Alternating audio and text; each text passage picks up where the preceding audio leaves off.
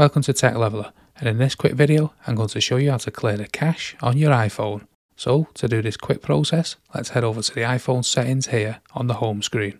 Once you're on the main iPhone settings, what you want to do is you're going to swipe down slightly till you get to the General tab, and you want to tap into that.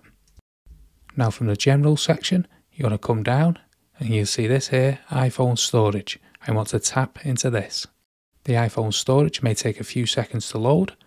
All the apps are listed on the bottom, what are on your iPhone, and you can scroll through to the one what you want to offload the cache on. So let's say we want to clear the cache on the maps. We can tap into the maps here, and with the Maps app up, you can click on this offload app here, and then this pop-up box will pop up, and once you're happy with that warning message, you can click offload app. And once it's offloaded, you can then re-click reinstall app. And what this will do, this will clear all the cache of the Maps app off your iPhone, and this sort of gives it a complete refresh.